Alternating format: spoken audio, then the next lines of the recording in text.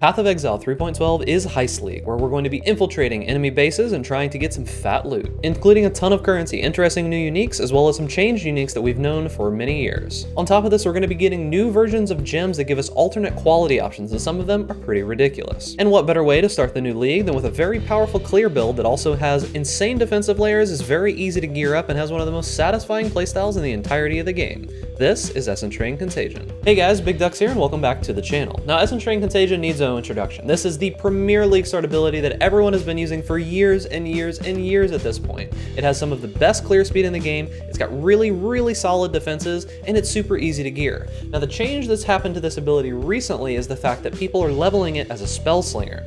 Now, what a Spellslinger is, it allows you to just attack with your wand one time and cast all of the abilities that you have reserved at that point. So the idea here is that we reserve Contagion, we reserve Essence Train, and also we add in Soul Rend to give us a little bit more single target. This gets us all the way up to red tier maps. Now remember guys, if you enjoy my content, make sure to like this video, and also consider subscribing for more content similar to this. And also consider joining the flock if you want to support me directly with the join button down below this video. Now without further ado, let's take a look at some of the leveling styles of this build, as well as some of the things that we accomplish in the endgame, and then we'll get into the guide. Yeah, it always feels really bad to like roll a piece of gear that's like, you got like an eye level 86 chest piece and you're like rolling it with currency, and you get like 5 life and like 15% block recovery. Just feels like a kick in the pants, man.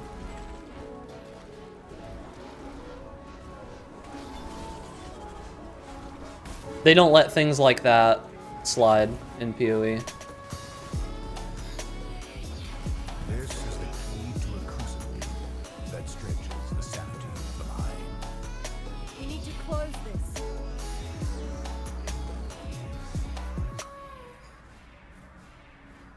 Hello, Mr. Shaper Clone. Are you having fun hitting us in the back? Oh, come on. You're basically dead. Why you gotta be like this, Shaper? Hey, I don't know why you gotta be like this, dude. It's gotta be so extra. Every time, dude. The one good thing, though, is that it's very easy to clear while killing these as ED Contagion. So that is one positive that the build does have going for it. I wonder if I can just tank him.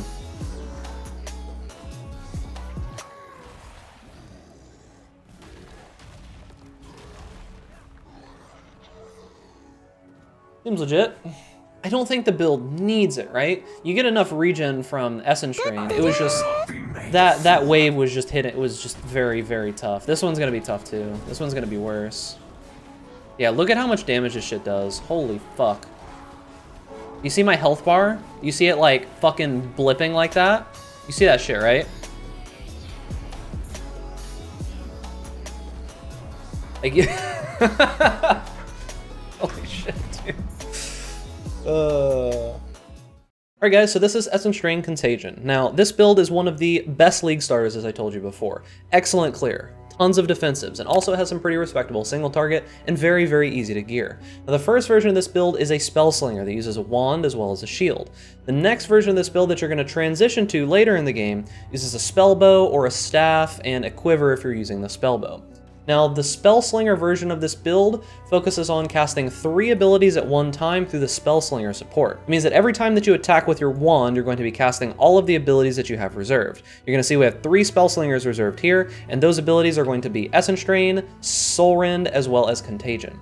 We're using currently a 6-link Essence Train, a 4-link Soul Rend, and a 2-link Contagion. This means that it is an excellent clear ability. It's absolutely excellent. There's probably not very much in the game that's going to level as smoothly as this. However, it does have a downside. Now, as with most abilities that use Spellslinger, when you really get into the very end of the game, you're not going to be able to pull out that same DPS that you're hoping to, specifically because damage over time abilities don't stack. So, what that means is that the main draw of using Spellslinger is the fact that you can spam the hell out of these abilities. And with Essence Train, Contagion, as well as Soul Rend, these abilities have a damage over time effect that doesn't stack, it replaces it. So I'm going to show you a map. I'll show you that the actual clear of the Spellslinger version of this build is really powerful. This is going to be a tier 11 map. This is about the furthest that you're going to get with the Spellslinger version of it, but you can see, absolutely excellent clear. Now, I've got some decent gear, but this gear isn't really anything special. The most special special thing I've got is the Kintsugi, but I mean, other than that, this is just a +1 spell wand with trigger socketed spells, as well as just a random Prism Guardian I had in my inventory. We got a Devouring Diadem and some random yellows. Nothing really special about any of this gear, but all the way up to around tier 11 or so maps, this will do perfectly fine. Excellent clear, easy playstyle, doesn't take almost any brain cells to be able to play, and this is the same exact situation that you're going to have while leveling. While leveling, you are going to have no problems whatsoever. There's a reason that a lot of people, especially in the racing community, have been using this as one of their like race starts, is the Chaos Spellslinger as they call it. Excellent clear, pretty decent single target. However, when you start getting into these very high tier maps, you're going to notice that the single target does fall off, and that's the main reason that you're going to want to be transitioning into the full version of the build. I'm going to skip to the boss real quick, and then I'll show you what I mean. All right, so now that we're at the boss, you're going to see the single target damage of this ability in this Spellslinger version is not very high. This is the main reason that I kind of have issues with this build, especially later on. Now, some of you might be saying, oh, well, you can supplement Bane and it'll do better single target damage, and this isn't the full possibility of the Spellslinger version. But the problem here is that if you're already going to be 6-linking Bane and you're going to be using that as your single target, why not just convert into the better version of the build that does more damage anyways? It'll allow you to use a 6-link Essence Drain, it'll allow you to use a 6-link Bane, and you can do significantly more damage than even having to worry about this. That's why I feel that it's better to just be transitioning off of this version of the build as soon as you're able to do it realistically. Now, I'll go into the leveling section later on in the video. You can find links down below to each of the different sections, and I'll be talking about how you make that transition. But in the meantime, let me show you how the build feels when you do the full conversion into the finalized version of the build, which is the Essence Drain Contagion Trickster. All right, so now that I have transitioned my gear and my items around into the full version of the build, we're using a 6-link Essence Drain in a +1/+2 spell bow, as well as a 6-link Blight. This is going to be a Vol Blight. It helps a little bit with clearing higher single target. We're also going to be using a few auras now. Discipline, Malevolence, we've got an Enlighten, and a Flame Dash linked in there. We are also using Aspect of the Spider. This is something that's going to be given to us by our belt or wherever else you want to craft it. And now we do have a 4-link Contagion that's got some bigger AoE on it. It means that when we cast our Contagion, it's going to be a huge AoE and much easier to clear with. We also do use Withering Step for our Wither debuff, and we do have a Wither Totem that you can use as well, just to give you a little bit extra Wither stacks. Honestly, I kind of feel that Withering Step is enough, but Withering Step does take a use of your Flame Dash whenever you use it. Keep in mind, if you're using Withering Step to stack your Withers on the boss, it is going to use casts of your Flame Dash. There is something else that you could do. You could stop using the Wither Totem and the Spell Totem completely, and you could just move this over into here with Flame Dash, as well as like a second wind. That would probably be better. I just haven't done it here. That'll be most likely what's in the path of building. Now let me show you a tier 16 map. So the last map that we did was a tier 11 map. We've transitioned over in the full version of the build, and you saw the clear and you saw the damage of the other version. Now let me show you what it's like when you actually do have the full version of this build going. Now, this is a tier 16 map, so enemies are going to be far more difficult. However, you're going to notice they die almost instantly. The clear of this ability is actually insane. It's one of the best clear abilities in the entirety of the game. Now, you do have to press 2 buttons now instead of just being able to press your 1 win button as you could before, but the clear on this is significantly better. We're in a tier 16 map, we're actually clearing faster than we were before. Now, the other interesting thing about this is that although we did lose Soul Rend, we did gain a 6-link Blight. Now what this is going to give us is that when we do end up getting to the boss, you'll see that the damage that we did to the boss is significantly higher than what we were doing before, even though we're on a much higher tier map.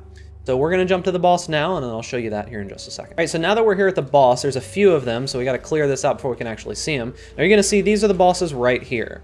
Now their health is going down significantly faster, even as a tier 16 enemy, compared to what we did in the other map, and they're already dead.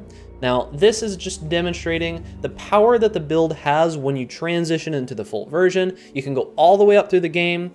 As you saw in some of the clips, we were able to clear most of the in-game bosses with pretty much no issue. The damage on single target is going to be a little bit lower than, say, some other really powerful bossing builds, but there's not very much that can hold a candle to the clear of Essence Drain and Contagion. So let's get on to the leveling section of the guide. Now, on leveling this build, you're going to have to transition to a few different types of playstyles a few times. Now, when you initially start out, you're going to level, you're going to run through the first zone, kill Hillock, and then you're going to be getting the ability called Blight. Now Blight you're going to be getting at level 1, and you will keep this ability all the way through the game. Now I've showed you before, Blight is an ability that you're just going to be able to channel. This ability is actually really strong early on in the game. You can use this for clearing all the way up to until the point where you get Spellslinger if you really want to. This ability does enough damage that you can just kind of one-tap enemies like this, and it'll still kill most enemies. You can hold it for a little bit longer for blue enemies and a lot longer for yellow enemies. This is going to be a very, very good addition to single target for the build. Once you hit level 4, you are going to get access to Contagion. This is the first half of the actual full version of the ability.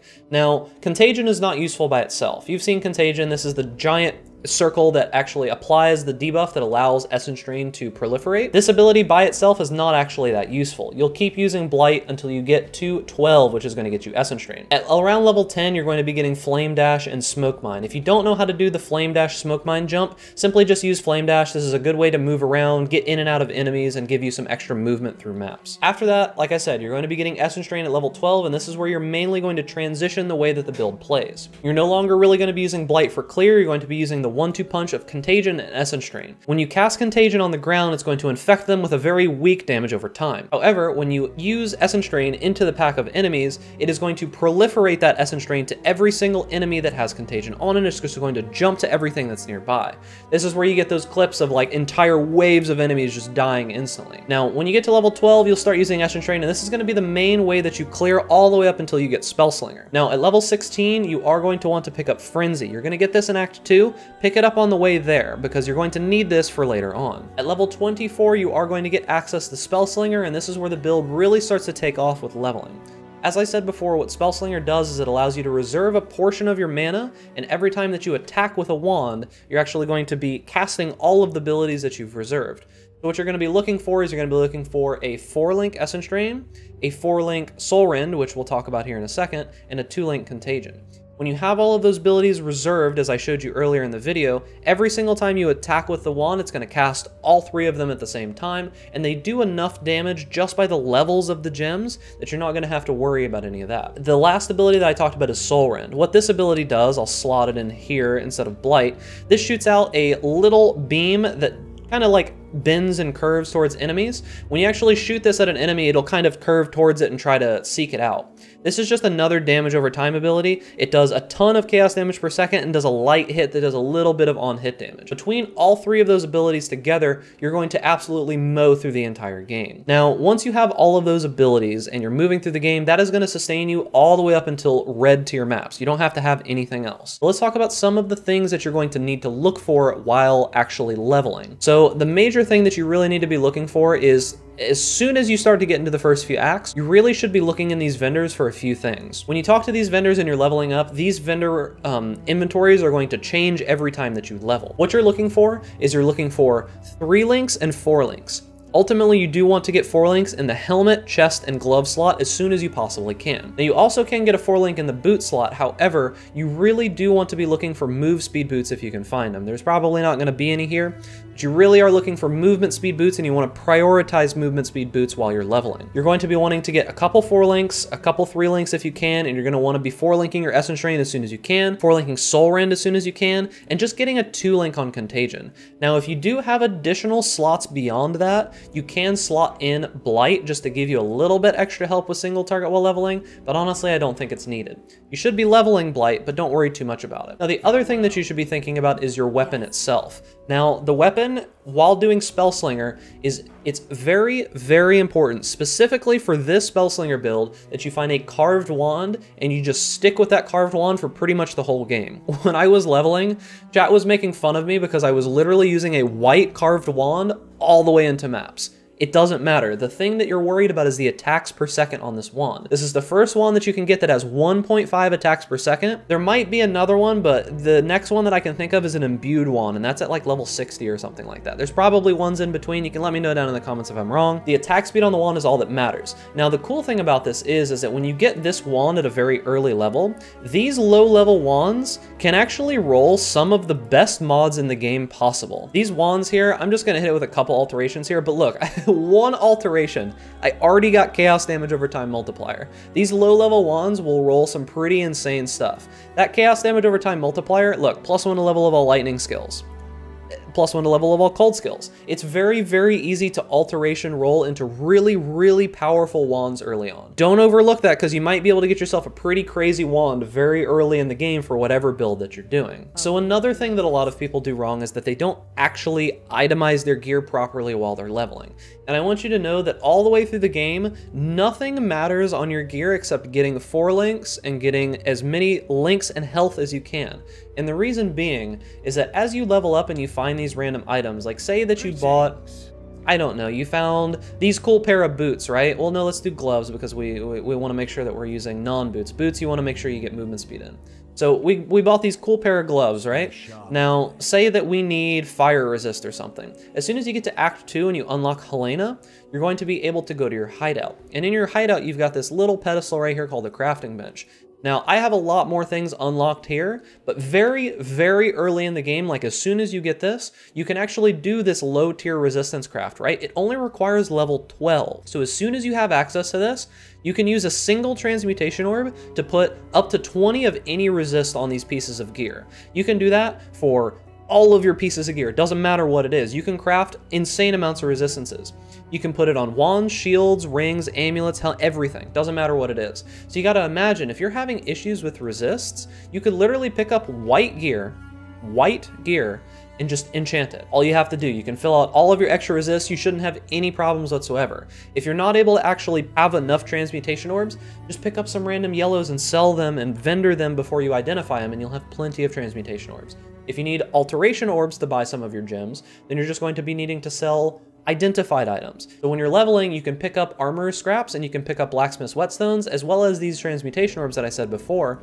And as you're leveling, you can sell these for identify scrolls. So the armor scraps will give you 2 for 1.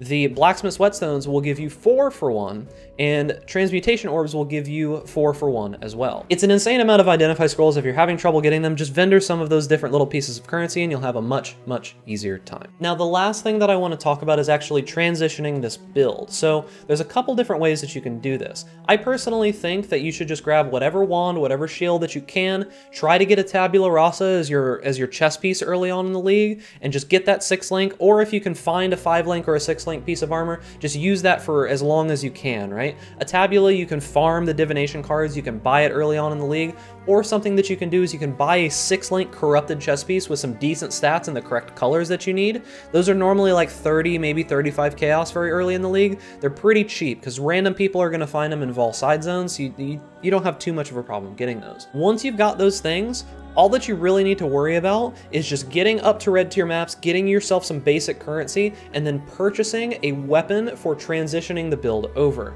Now you can do one of two things. If it's a little bit further into the league and you have some money, you can buy one of these spell bows. These are a little bit tough to come by very early in the league because these crafts are really hard to get. However, I'm going to link up in the top right now a video that explains to you how to make this bow very early in the league. I show you a very step-by-step process on getting all of these crafts unlocked. It might take you some time, but if you're really dead set on getting this in like the first week, that video is the way to go about it. You can get the Chaos Damage Over Time staff. I think it's called Cane of Unraveling. It's a unique, you don't even need it linked. You can just use a 4 link and throw your Blight in there. That's a really, really solid staff for early in the league, and it's really, really cheap early on. Like you probably pay like 10, maybe 20 Chaos for one, and then much later on, it's gonna be even cheaper. And then you can upgrade into the spell bow later. I use Soul Strike as my quiver on this just for the extra energy shield, but you can use pretty much whatever you want. There are better quivers that have like Chaos Damage Over Time multiplier and like life and things like that, so you could do that. But that's pretty much all you need to transition, because the beautiful thing about this build is that this skill tree works for both versions of the build. There's no changes whatsoever. The only thing that you would really change is you would just drop in this Spreading Rot gem to give yourself the Blight Inflicts Withered when you transition over to it. Other than that, the builds are exactly the same. Every single point does not need to be respected by any means. You just go your normal in-game version of the build and it works perfectly fine for the leveling version of the build. So very, very easy to transition into. You just got to get that staff and that's pretty much it. You can transition directly into it.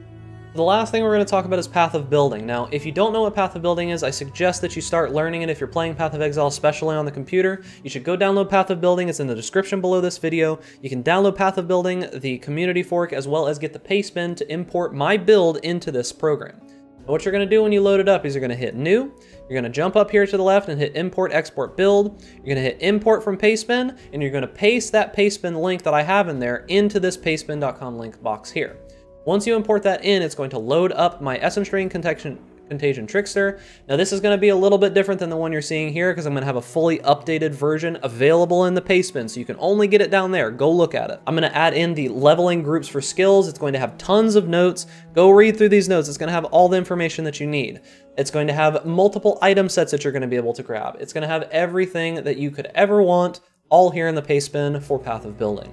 Go download it, go take a look. Most of your questions can be answered there. Now, in the off chance that your question hasn't been answered and you have no idea how to do something, or you have an extra question that I didn't cover in the Pastebin, please go look at the Pastebin first. You can join my Discord, the link is down below in the description, and you can come and ask in the questions channel or anywhere else for some help with one of the builds. Myself or any of my mods or any of the other helpful people in the community will be more than happy to help you with that. So join the Discord, link is down below. So remember guys, I do update these Path of Building Pastebins pretty frequently. Down in the description there's going to be notes on the Path of Building that show you the dates that I've updated them and why I've updated them. So if anything changes, like say something gets nerfed or we get the patch notes out and something changes about the tree, I'm going to be updating it as soon as I can, so don't worry, just go and grab it as soon as you're ready. So remember guys, if you enjoy this content, like this video so that more people can see it, subscribe for more content similar to this, and stay safe out there in raid class, and we'll see you guys in the next video.